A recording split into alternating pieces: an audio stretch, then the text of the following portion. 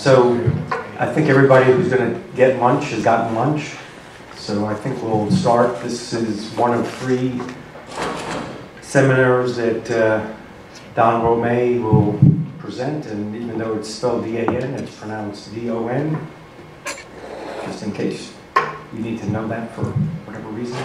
So Don is a visiting scholar until May 12th. He did a sabbatical here in 90 to 92, or 91, 92. 91, 92.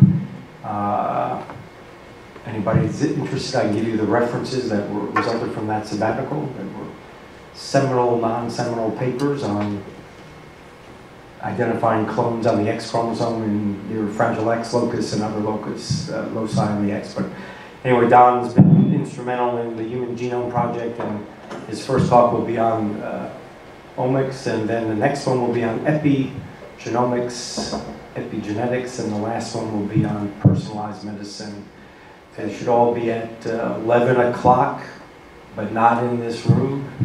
I think we're going to fit it in the educational building, but that was under being upgraded today. That's why it's in this room. So take it away. Okay, thank you, Charles.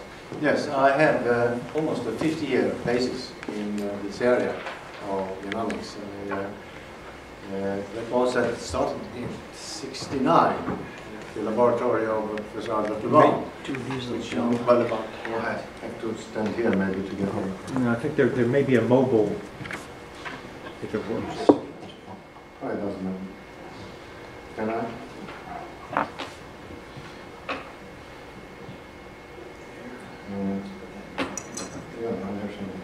Thank you. And yeah, you know about him, of course.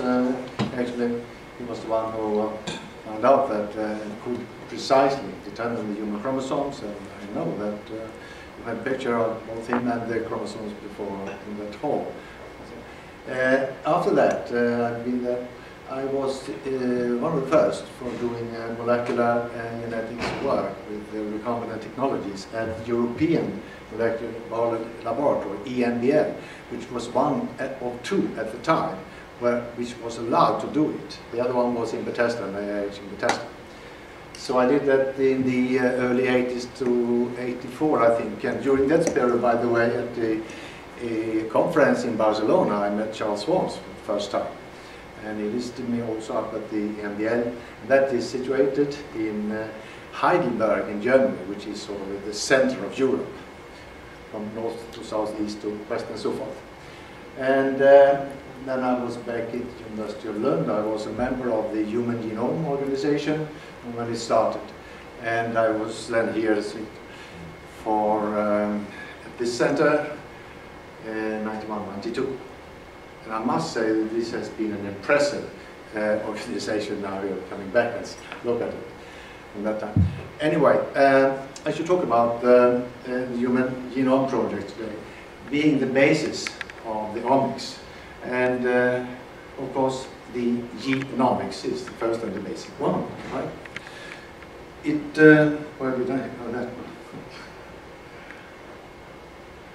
It started in 1990, and the question is why?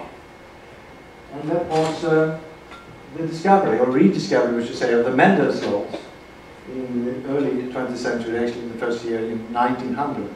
That sparkled a scientific quest for understanding now, finally, the nature and content of genetic information. And that has propelled the biology development all over the 20th century. So considering the amount of knowledge, new knowledge, genetics, and the methodology that was developed, this time, 1990, was pretty much ripe for starting this organized international, because that's what it takes, considering the enormous. If one can, to get some idea about the histories which led up to this project, one could say that the 20th century developments that can be divided into the quarters of the century. For the first part, it was establishing the cellular basis of heredity. It was the chromosomes. It was the chromosome theory of inheritance. The second, it was the molecular basis of heredity, and ending up with knowing what it was DNA and the DNA helix. And then the third, from the 50s on, it was unlocking the informational basis of heredity. The discovery of biological mechanisms by which cells read information, and then there were technical developments in both the cellular technologies for mapping the genome and in the innovation of recombinant technologies, which has been basic for doing all this kind of work. And the fourth one has been a lot of deciphering the genes, that is by cloning, making contigs and so forth. We are getting first to look at that. I want to pinpoint the time in the 1950, just before and just after. There were these three events which I think is sort of a key to modern genetics, and that was that DNA finally, after 20 years or more actually, in 1944, were established as the hereditary material. Everyone before that, many people thought it has to be protein because of the complexity that could shape. Now, so it wasn't really taken up the way it should have. But when the chemical structure of the DNA strand was shown in 1953 by Watson and Crick, most people had accepted it. And it was 1956 when the chromosomes were defined. That is, the DNA molecules is not a long thread, it is divided into 24 very specific DNA fragments, called that, which each of them carry a specific set of genes. Now, the Genome project was started in 1990 and was an international consortium, and there were originally 20 groups involved from 6 countries: United States, United Kingdom, Japan, France, Germany, and China. And there was a 15-year plan originally, and that was, the first one was to identify and map all human genes. At the time, the general idea was that it should be something between 80 and 100,000 genes. And the second main point was to sequence the genome to about 3 million bases, which was known already at that time. The fourth point, establish functional categories of all the genes. And the fourth, to analyze genetic variations between humans. And the nucleotide polymorphism, SNPs, and the structural variants. But also, already in 1990, they put up, or it was put up on the agenda, that it was very important to develop new sequencing technologies, and a lot of efforts were put into that. And also, it was that one should map and sequence 5 of the model organisms which were used much in experimental studies of genetics.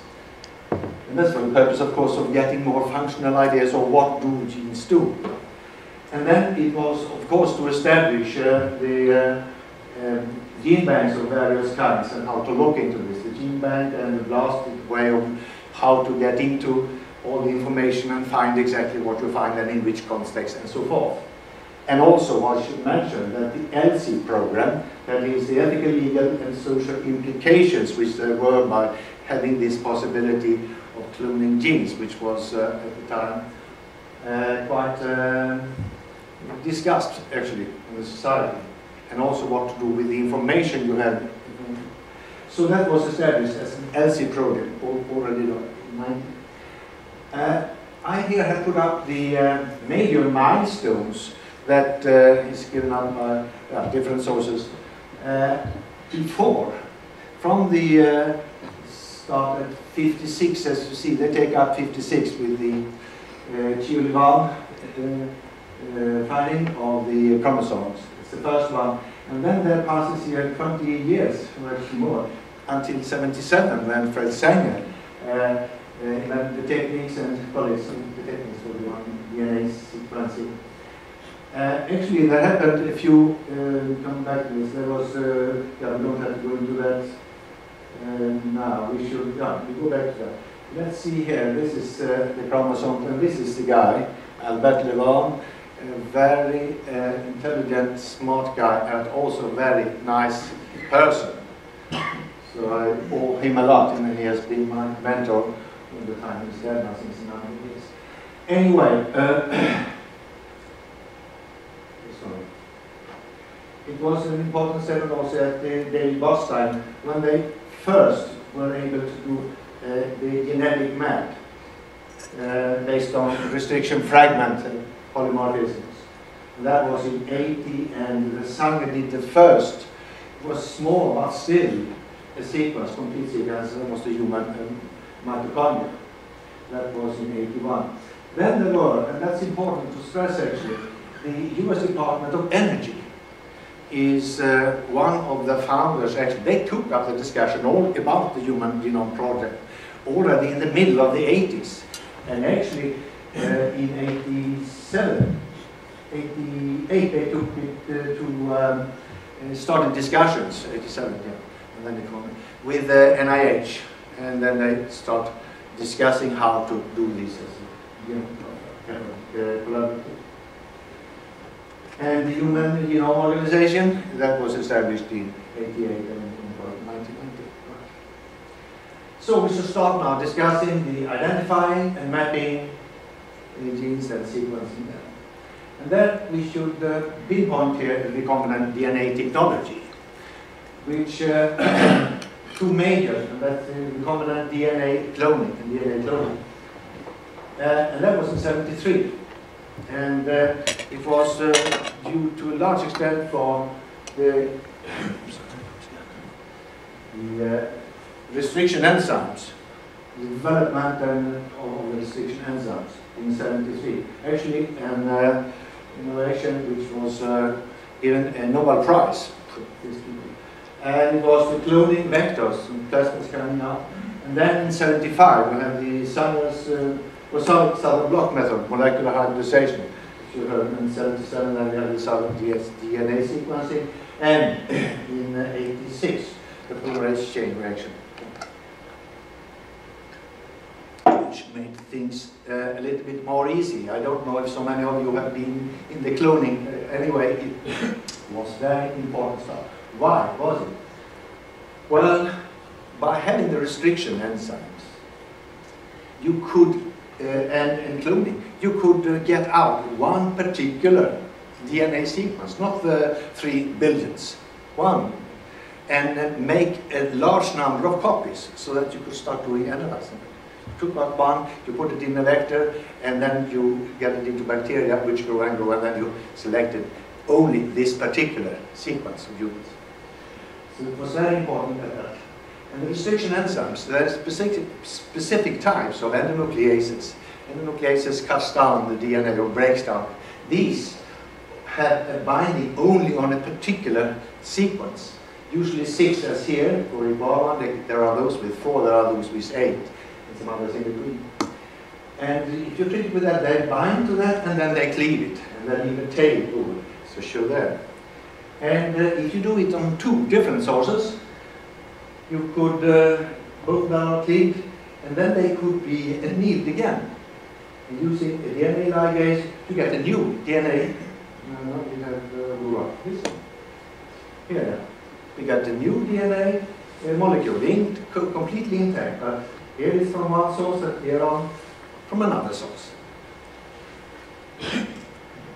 And to get it now in amount possible to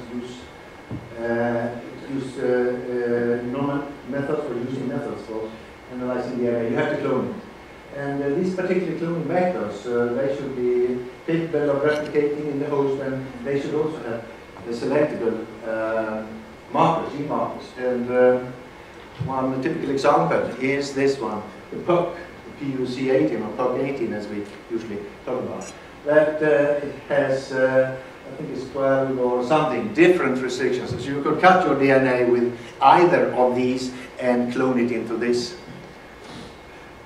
You make the molecule, and then you transform it to a bacteria and let the bacteria grow. And each bacteria, as you see, no, here is again. You have here the the vector, and here is the genomic DNA, and you do restriction site and you make a cloning, yes, recombinant DNA molecule, and you put it into that DNA grow, and you will find it, you grow it, and each individual colony here is only from one type of sequence, right? So if you isolate one colony here, it will contain a large number of specific human sequences that was to start with. Now, yeah, we should put it on. Also, this was a very controversial thing for cloning. I was at the EMBL in Europe at the time, and there was really, as I said, I had initially a kind of astronaut education. That is, in terms of all the things you have to put on, all the kinds of spurs you have to go through. It took almost an hour to get into that particular lab where you were allowed to do recombinant DNA. And also when you were getting up. And it was only, as I said before, the NIH in the test, and the thing was that if now a DNA coming out in human and bacteria out in the air, what would happen? It may cause an epidemic. No one really knows. We did a lot over the years, but I think in 85 or something, that was close. You can do it on other places when they found out that there is no risk. All of these together, and then there were thousands of examples. They were less viable than were other bacteria. If they were not nutriced, yet nutriced very, very good, they died.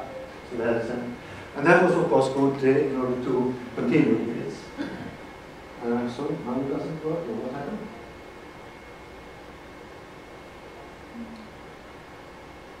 What should I do to get it further here? I think it just dies. Yeah. Hmm?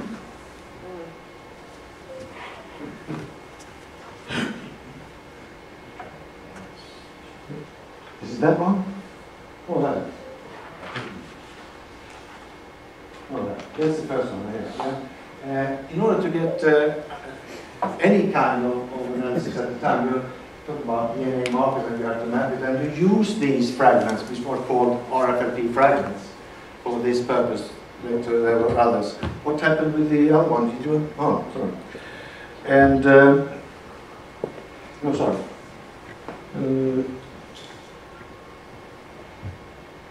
That was one important step. To do it, you did what we call a sudden blot.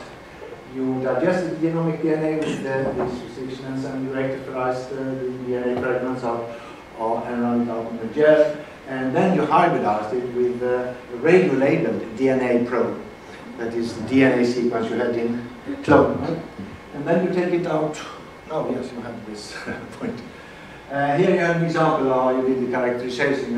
You have two DNA molecules. That could be the two chromosomes you have in your cell. And you're looking at specific locus. There are in the apple, you see three sites where the equal one, in this case, could be cut. This RFLP islet, but in the second one, there is a mutation in the center of that. So in that case, that means that in the other one, you will create two between these two sides there, the other sides, two different. Now it works? Oh, that's another point. Yeah. Yeah. Here that we created two fragments, right? And here, there. And whereas in this allele here, in the other chromosome, there will only be one, since there is this mutation here. So running that outward, using labeling a probe sequence which covers over both things here, and use that to hybridize the gel, you will get, if you have only that type, you are homozygote for allele 1, you will get these two fragments, that and that. If you are homozygous for that, you will only get that fragment, and if you are heterozygous, you will get these three. So this is sort of the general basis there. And this was going on until for most of the work, thanks for up to 1986, when things became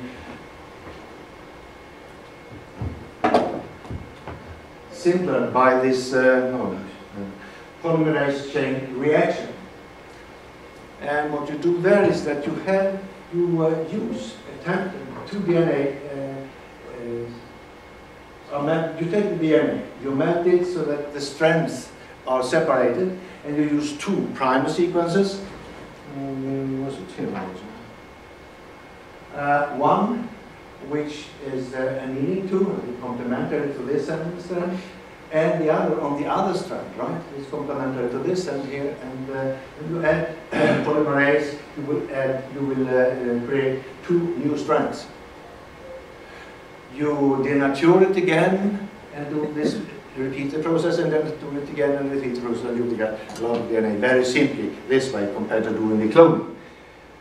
It doesn't mean that you don't need the cloning anyway because of other things. And now, there was, using these was about what you had, and used cloning and had some cloning libraries and so forth when the Genome project was established.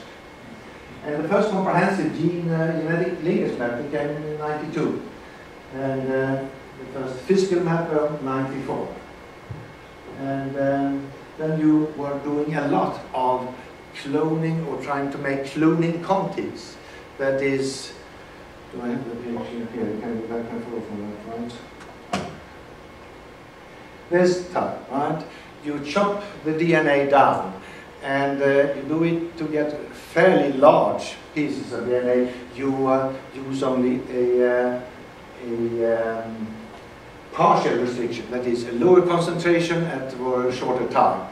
So that, not all, only a few. You see them as red spots here. Here are all the different restriction sites, but the red ones are those which were actually cut here. The rest were not because of the look. And that means that you generated these large sequences, but you got them all in the test tube, so which is made here again. So you have to clone them, and then you have to make a contig. That is to find which one. This is clone one.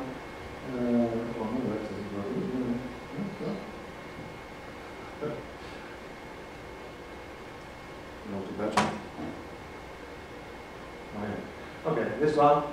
You have to find clones which partially overlap with that, and another one partially overlap with that, and so forth. And that is much more complex than one originally thought.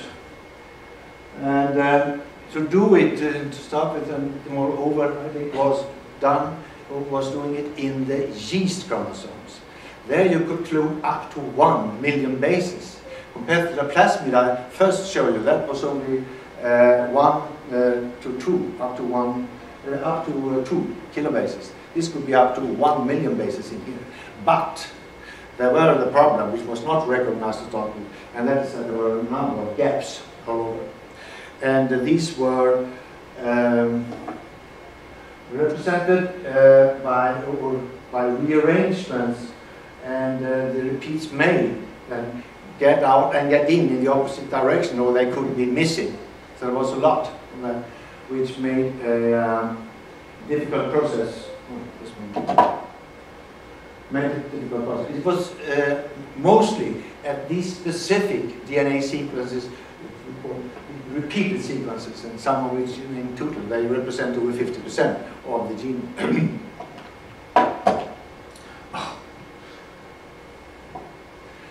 So then we are getting to the point where we could sequence, and that is the Human Genome Project, which used the what is called the top-down procedure. You have the DNA from the individual, and you cut it up and make clones, and you make contigs, and then you random fragmentize each of these, and then you sequence these fragments here, and hopefully you find the sequence here, and the sequence here, and part of it will overlap with this one, part of it will overlap with this one, and so forth. However, there was a guy, and still is, Greenwood, who established the company Celera. He said that one could do it the other way around. You don't have to worry about all this. And that was late. It was in '98, so the sequencing technologies had advanced enormously since when. Yeah, so anyway, what he said is that, and published later on, that you take the genome and you put it down to random fragmentation, and then you just sequenced it. And we put all together at the end here. Now, most of us have been in the world, we know that that can't work that way. But never mind. He says it does. Some of the co-workers, they say, they actually use the commonly available NIH data because they were there. But they didn't have to do that. If they had liked it, they could have done it without really. Now, considering all the gaps and all the things, and that when these first maps came out, it was only covering only 90% of the genome in 2001. And here is a nice picture, I think, on how to sequence. You have the DNA, you denature it, and you add then the nucleotides, and at a small concentration, also you use deoxy, A, T, C, and so forth. And that means that now and then, if you polymerize this, that will come an A or a T base deoxy into the sequence, and then it will stop polymerization. It ends there. And that means that you get fragments. If you look at those you're running out on the gel afterwards, which are representing a number of different sizes. And having then labeled these terminated bases labeled with fluorescence colors which are different for the different bases, you will see each level. There is one nucleotide base difference between that and that and that and that and so forth. And you can see in this position which is it. And you take it over to the computer and you will see these strands here, or the different colors, then, which means they have the different bases. Oh, this is the sequence rainbow, as they call it at center. I think it's a beautiful picture actually, but from the wall, right? Anyway, why I show it here is to emphasize on the enormous sequence technology development. This was made in the year 2000, and at that time, as I said, it has already developed quite a lot. 400,000 bases was completed in one day. You only had to go back to in the mid-1980s. If you got 500 bases a day, which the best laboratories could, that was a good result. I remember in the early 80s at the MBL, if we got 100 bases established during a week or something, we were very happy. You had to repeat it a little bit again, and so forth. So there has been an enormous, I mean, almost 1,000 times. And even after that, it has been better. Now there was the establishment now of these databases. You have the gene bank here at the you have this at the MBL, which actually a collaboration in Europe nowadays with Hinson with the European Bioinformatics Institute. They are under the same heading of the MBL. Anyway, and you have the Japanese one, the DBJ. And you have the bioinformatics tools, the ensemble which is used to browse, and you have BLAST, and you have this other one, UCSE, you have a number of other ones, but these are fairly used fairly much. So if you are interested in a particular small area of the genome, in that chromosome and a certain position, I think they mentioned here, what is it, 3Q, oh, you can go in there and you could see at various resolutions what genes are there, the markers, and so forth, getting further looking for the exons and so forth, right? So that's a very important. If you look at some features here, which summing up what you really found in 2001 when it was published in HGP.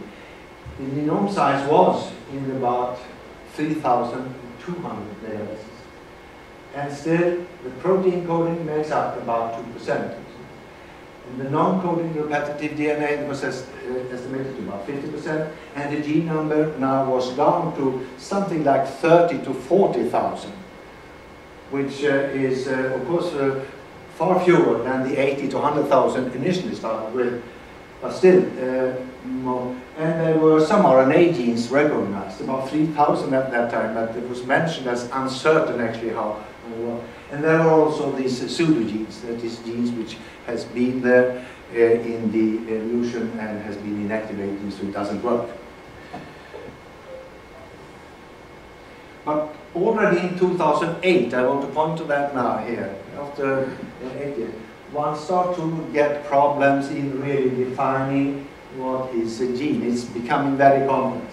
And that's because you find that you have overlapping genes, that the same sequence may be used for coding several genes, overlapping. And then you have genes within genes, such an example of that also. You have alternative splicing. In humans, for example, each gene has on average 5 splicing products. And if they go out of open reading frames, you will get new codes and you get completely different proteins out of it. And in alternative promoters, in the DMD gene, you have 7 different promoters, and depending on which one of them is active, that has to do with the tissue, you will produce different proteins. And then you have RNA genes, and they estimate already in 2008 that it has to be at least 20,000. And what other things were there? Yeah. We don't know what other things there is, but they're coming up a lot of new data which we'll talk about. But first I'll show you these genes within genes. This is another mitosis gene. So if you go in one of the strands, informative strands for the mitosis gene, and at one, in that intron, it's the last gene, intron 26 it says, looking in the other strand at that DNA sequence, you get 3 other genes coded there. So on this stretch, there are 4 genes coded by the same DNA sequence. So now we'll talk a little about more what comes next now, after, and that is the omics revolution. I mean, genomics is the first one, right? Not the gene, but the gene in its context of the whole genome. But then there are a number of others, and we have just mentioned them here, we're not going to do them. And then there are the new genomics project, that is projects which sort of makes even more details available within genomics. Well, here, I'm taking it a little bit up on another segment, but the omics usually talked about, except genomics, proteomics, metabolomics, and so forth. We talk about a little bit further. And they are progressing very extensively now. So what I should concentrate a little bit on the last part here now is to the new genomics project. The human genome project, which we talked about next week, I think, sometime. The HealthMap project, which has been essential for the GWAS exercise, but which we will not talk about here. And then the ENCODE project, which we will talk more about here, which has to do with finding out the functional specificities of the genome, which they found is much, much, much greater than we believed before. A little bit on just mentioning the personal genome project, and then we talk piece about the 1000 genome project, which has also added a lot of important information here. So let's start with the ENCODE. That was also an international consortium starting in 2003 to study the functional elements of the genome, the protein level, the RNA level, and regulatory elements that control cells and circumstances by which genes are active in cells. In 2012, it was officially close to 10 years after the start. 22 institutions worldwide have then been involved for 10 years. They have all together generated 1,640 data from analyzing 147 types of cells and tissues. Enormous. And taken together, a greater idea of what the genomic landscape has turned up. And I'll show you this. So this picture is the first one. This is a picture of the paper coming out in Science in 2012, as you see, which caused a lot of attention, and some people, they were saying here that the junk DNA, you can forget about that. What we believed up to the genomes, 2000, and actually mostly of the time after that, 80–90% of the genome were inactive. They were junk. They are telling us that they are not, and they are based it now on these analysis they are done. So here you have the gene, the coding, as you said, the protein coding gene. Here you have the exons, and you have the introns, and you have the cis regulatory elements, the promoters and transcription sites, and here you have long-range regulatory elements, enhancers, repressors, silencers, and insulators, and then which could be situated up to here up to a megabase or even more, and they could be actually on different chromosomes. They interact, so there are interaction with all parts of the genome in a way to a particular gene. And this then has a regulatory function. If it works in one way or in another way, depending on that it has had a mutation and some change there, the gene will not work the way it does.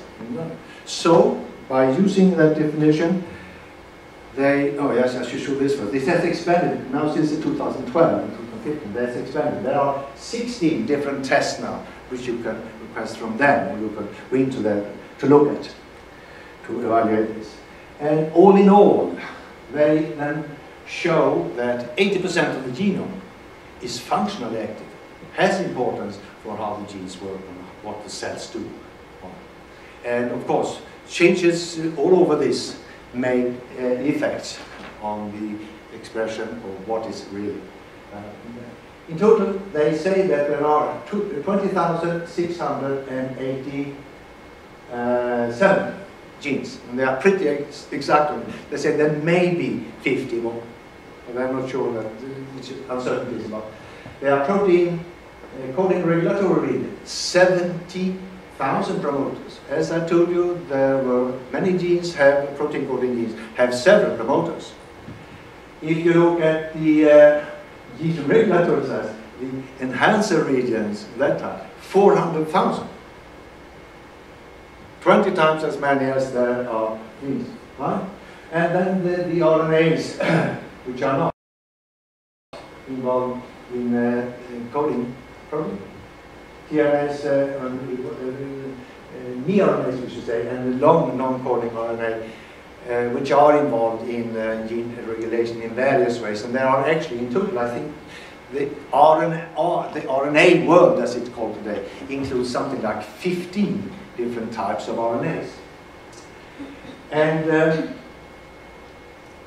there were 18,400 which they sort of gave a gene signature out of the RNA sequence, consider it from the functional part. And then they looked at also, they established the pseudogenes, and they said that there were 11,224 inactive genes. However, and that is an interesting observation, it seems that some of these pseudogenes are active in some cells in some individuals. If they look at more, it could be that each and every one in some of our cells, one of the or two of the pseudogenes are actually functioning. But that has to be looked at. But it's a very interesting observation that they could prove that at least some of them are. And then they also show that the SNPs associated with disease, is important that, they are enriched in these non-coding functional elements. So you pick them up when you do screenings for finding sequences which are related to diseases, which are changed in persons having the disease. Okay, so just a few words about the personal genome project. That was started in the mid-2007, I think, or 2000. You see here, and we're not going through that, but it is showing, and just concentrate on that, the price of the cost for sequencing is all the time getting lower and lower and lower. And when it reached this level here in the mid here, Greg Venter and James Watson were sequenced, as you know. And 2007, I think it was, George Church at Harvard thought the time was right now for doing the personal genome project, that each and everyone who wanted would have their genome sequenced and get the Next generation technologies that make reading DNA fast, cheap, and widely accessible are coming within less than a decade. And in that case, he was to some probably right. However, the project did not work for so long time. It was still not good. The prices were too high. And it turns out that if they participated, or those who did it, they have to be prepared that they should be, the results of their sequence should be out generally available. And knowing what Greg Venter or James Watson, he has restricted the parts of the genome that he doesn't want the public to know about. But also, this technique by exome sequences came up in this period, and more of the those two personal genome project tends to go over to exome sequencing, which you are doing here with very good results, I understand. And then you sequence the 180,000 exons of the person's genome, and the cost for that is $1,000 or less than $1,000, even lower maybe today. That's the figure I know. And that very extreme high coverage, which means a very exact sequence. And the exome sequence then reveals the mutation inherited in the exons. But of course, as we talked about earlier now, since there is a number of mutations having effect, at least on diseases, which is not in the exons, you have to look for other methods, and already you are doing that to some extent also, I guess. One major effort taken up about this is the 1,000 Genome Project, which was started in 2007. In Europe, it was the EMBL and Kingston in England, and a number of different labs involved in this. And when they published their paper 10 years after that, is at the end of 2015. It was 10 years in 2016, so at the end of 2015, in November, December, or something. This is the Nature. It was published in Nature. You see what it looked like. A number of people, you see them a little bit different and so forth. And it says end of the beginning. And to me, my age, I associate, can't help, an expression of Winston Churchill. I was so small, but they talked about it all over. The talk he had at the end of the World War. This is not the end. Not even the beginning of the end. It is the end of the beginning. Exactly that sentence is put here, trying to say that now we have started something of great importance, which only is the beginning of something quite new and extensive thing. Anyway, well, we don't have this time, since it collects people, it's sequencing genomes from people all over the world. It has a number of different aspects, and one is searching groups for illness, the other one is the population genetic one, grouping into evolutionary history. This is one of the papers in by this genome, and this is the other one. Two big papers coming out in Nature. We should not go through all this, but we notice here that is 2,500 individuals in the end. They started with 1,000, but 2,504 actually, 26 different populations. And it was to provide a comprehensive description of genetic variants. Just showing here where the populations are stemming from, and you see it's representing 26 different types. You have them in Asia, China, Japan, India, you have in Africa, you have in Europe, South America, and in North America here in the States. Without going further into that, we also take up the goal, we just mentioned the rules here, to illustrate the properties and distributions of common and rare genetic variations in humans, and to provide insight into the processes that shapes this diversity in humans, and also so to provide advanced understanding of disease biology, and already that has started to come out, things like that.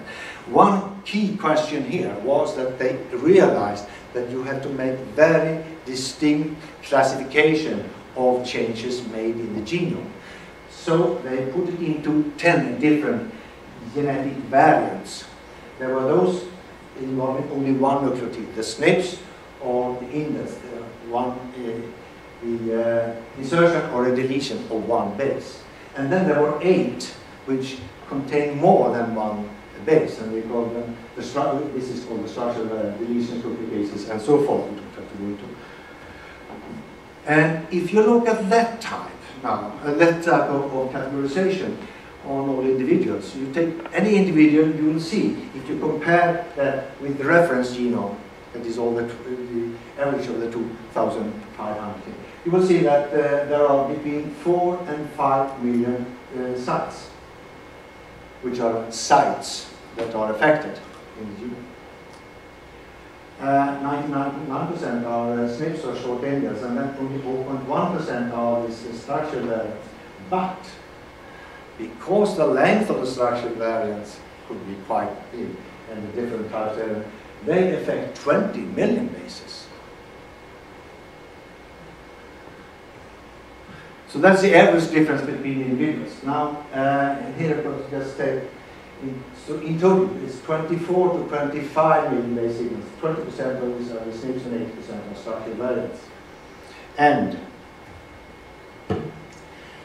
a number of these, that's according to pinpoint of this risk, are enriched on haplotypes which are identified by the genome-wide association studies made on you seek for genes behind diseases. So they are, some of them preferentially there in people having a disease. And that's the structural variants. All these new regions of the genome that we didn't know anything, but it was there, but we didn't know so much about them, has come out. And they also showed that the nourishment of the QTLs, expression of the QTLs, quantity check user, which is of the same category as those in glass. So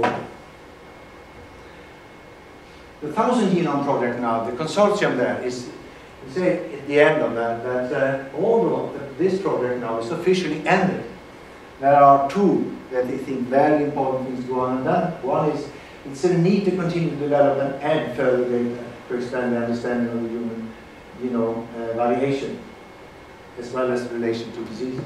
And the other one is, one has to look at the other level, or other levels of complexity, and in particular, it's genetic changes that have an important role in regulating genes, and we talk about that a bit next time. So what did they do? Well, they have engaged now in England, it's fantastic, to undertake an undertaking of sequencing 100,000 people, which has common diseases or rare diseases. And some of them also were healthy controls, of course, but the healthy controls they could take from a number of other projects, which also, but they were used properly. And of course, knowing that will have an enormous impact on the development of personal medicine for the future. I would say that they already now has, in collaboration with the pan-cancer analysis of whole genomes and a number of other big projects, translation, are there. So, genomics and the future, what shall we say? Considering all the things about the Omics, which is steadily with the ENCODE project, the 1,000 genome project, and now the 100,000 project, genomes project coming up. We can look forward to a very exciting year of genomics, not least in personalized medicine. Okay, thank you.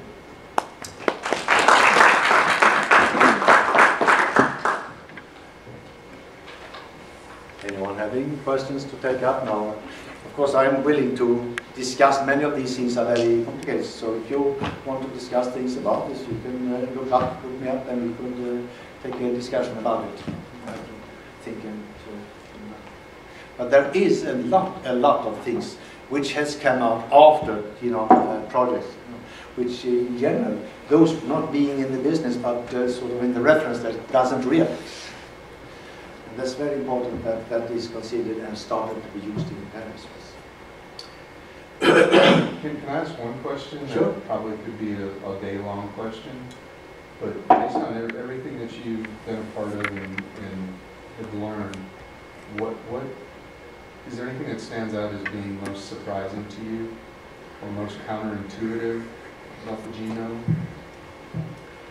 Well, I must say, really, but being there all the time, that this the encode there, that 80% of the genome should be active. It is about 20 times more than earlier. And all the things, and actually also from the chromosomal studies, they thought that you could do the experimental organisms a lot of changes, and it seems to work. So probably the genes, the functional parts are not so bad, it's only that they help keep it together in various forms. And they talked about when it comes to plants, and I don't know, maybe to some extent it's true, that they having so much helps covering and keep them in relation to too much heat and too much cold and so forth.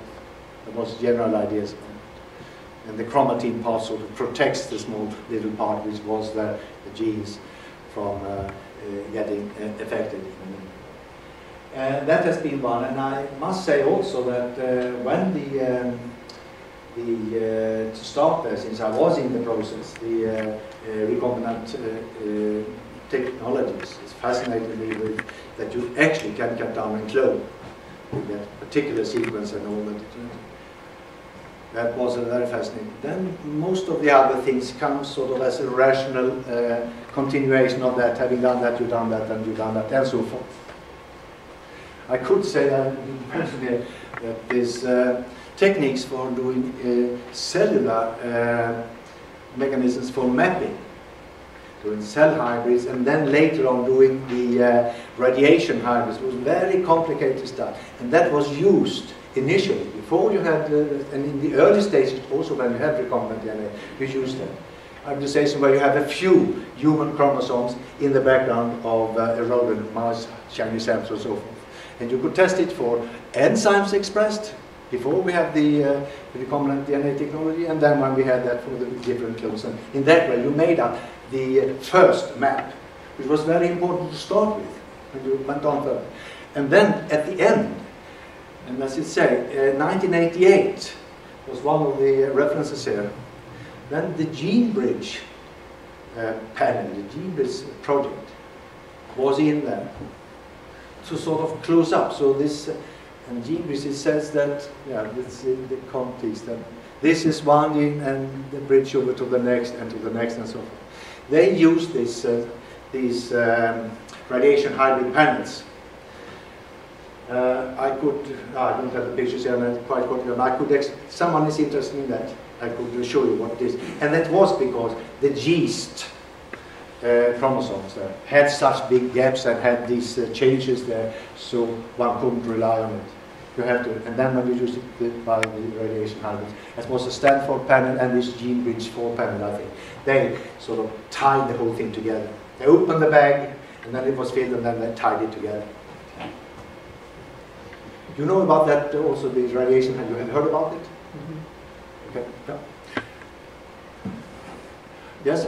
I'm just wondering, so it seems like throughout most of this short history, the focus was on the codon, so the coding sequence, and looking forward, it seems like there's going to be a big focus on intergenic non-coding sequence, and I'm wondering what you foresee as the best, sort of what path they're going to take as far as deciphering this non-coding sequence. Well, I take it as, again, it was emphasized, the regulatory sequences which are over there. I think we have to recognize that no single gene makes an effect on the phenotype alone. It is dependent on a number of other genes and regulators all over, and which other genes are effective in the cell at the time in the specific tissue and so forth. So that is, this overall genomic aspect is becoming very important. And I think that also when it comes to diseases, for example, that we have to think for not finding individual genes, finding a genome profile, or I should say, a genomic signature, which may be different for those having a certain disease, which there are differences. It may come up via that mechanism or via that mechanism. We know that from so you have particular signatures. And that again is then taking all of this now into consideration when you should look in more specifics. What is happening and why?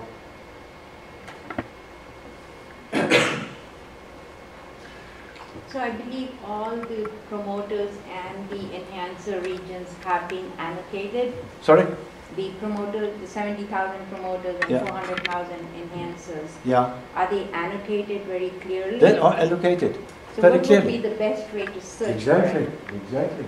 And they are already started to put them into some of the new arrays stuff, the chips, as I understand it.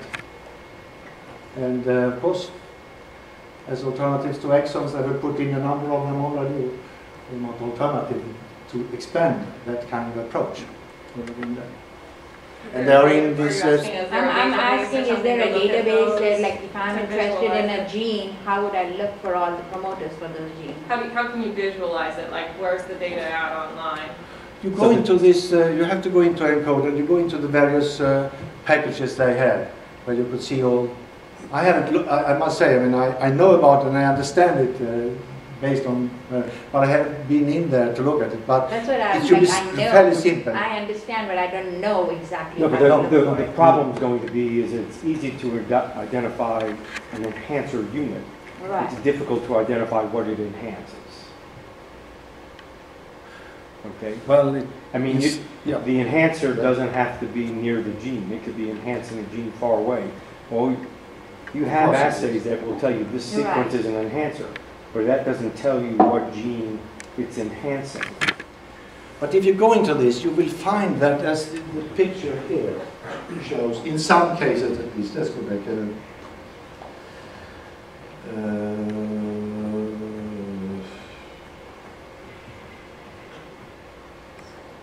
There, you will find that a particular gene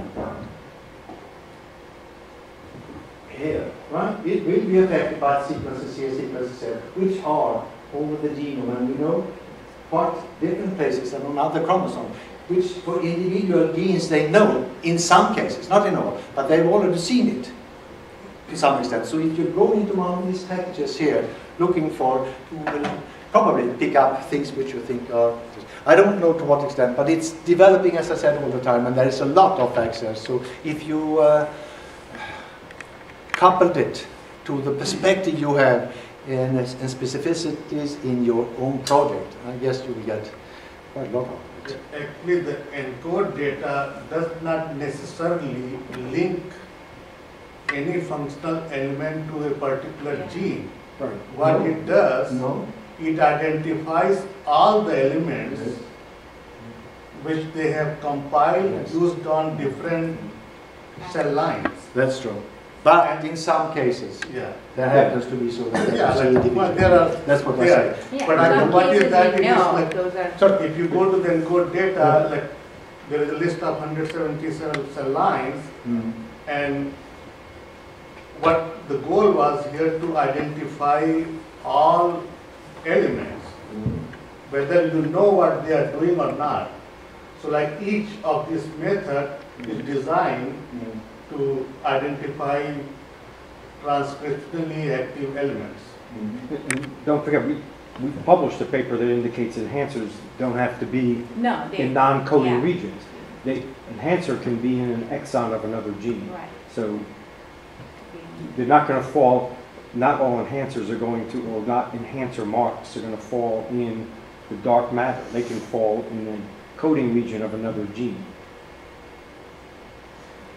Yeah, one Yes, way that to is- look at all of them is just to turn on all the cell lines No. that are present and close to They are a not. specific area. There are variants in that, and that's why there are 150 cell lines. I think it was something like that. And there are a number of tissues. And they started looking now at the embryonal stem cells, and they're looking at some cancer cells, and these iPS cells is also starting. So there's a lot, and it's go. But of course, there are no finished solutions, right? But you get a lot to hook on to there if you're interested in some specifics. No.